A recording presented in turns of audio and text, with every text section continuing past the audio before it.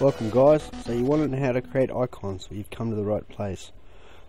On screen you'll see the URL of an application I created, tinyurl.com/y7anj8ue. Enter that into a web browser. This is a simple method.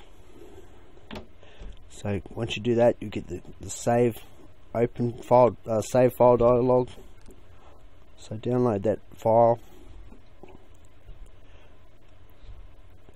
click it to open. This is the easiest method I've come across to create an icon. So just click the auto extraction. That will extract to your C drive program files on a 32-bit and a 64-bit machine.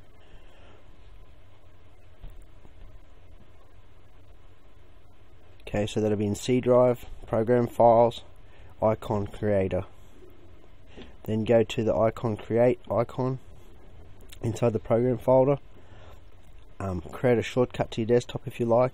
Also pin it to the start menu so you can easily find it later. Okay, that's done. So now I'll just go back and show you my desktop icons. Okay, so here's the icon for icon creator. Let me just quickly move this out of the way and hide the desktop icons. Okay, so I'll run that, double click.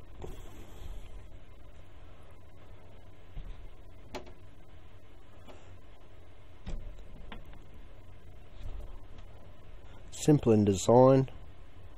Features are quite good though.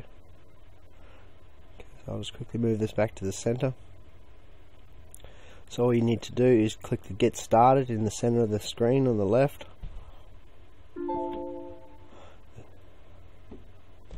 The original project was made by Punk Labs, which is a website, and it's converticon.com.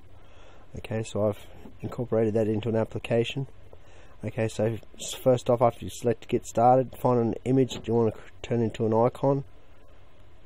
Make sure you select JPEG, BMP or PNG at the bottom, otherwise you'll only find a few items. Okay, now select all the image size constraints.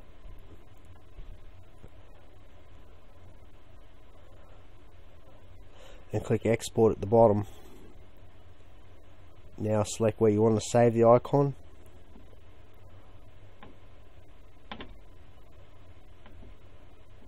Give it a name. Okay, so that's done. Now you created an icon out of a PNG, bitmap or a JPEG. Okay, so I'll just find the icon I've just created just to show you. Okay, there it is there. So now an icon can be used on top of program folders or applications, whatever you like. Okay, so we'll just do one more. Make sure you select JPEG, BMP or bitmap or PNG. Select another image. Select Export. Now all the constraints should be pre-selected. Okay, select where you want to save it. It's good to put all your icons in one folder. Select Export. That's done. Okay. Okay, I'll quickly demonstrate how to use an icon to change the image of a program of a folder.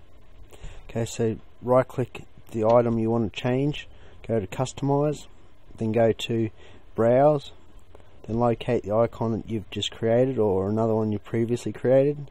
Select OK, select OK again, select Apply, and then OK, and then push F5 to refresh. So now we've changed the image of that folder.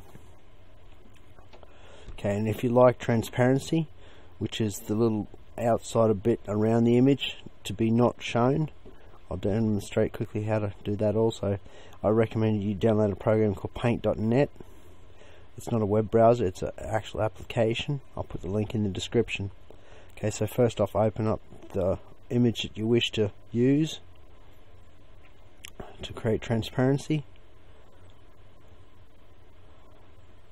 Okay, so I'll just quickly locate an image.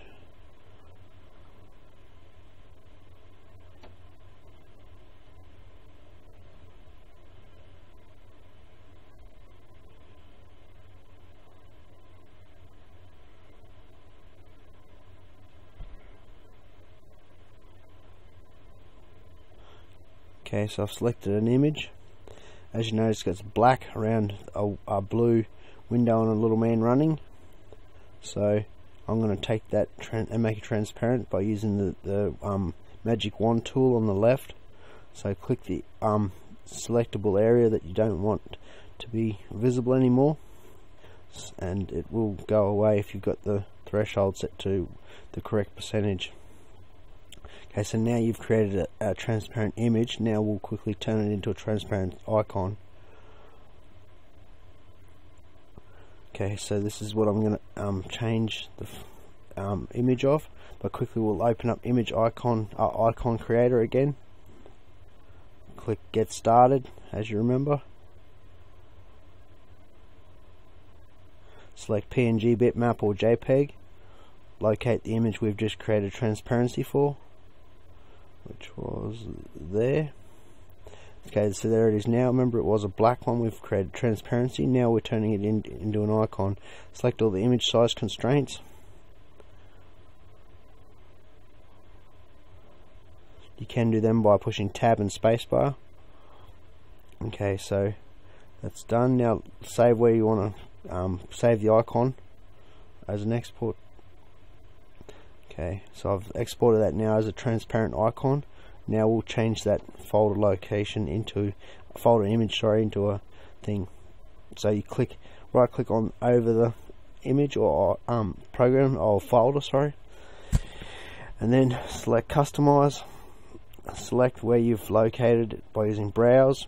Select OK, apply, and OK, and press F5 to refresh. Okay, so now we've got a transparent little man running towards a window rather than having a big black background around the man and the window. I hope this helped. I'm HaKDMoDz, thanks for watching.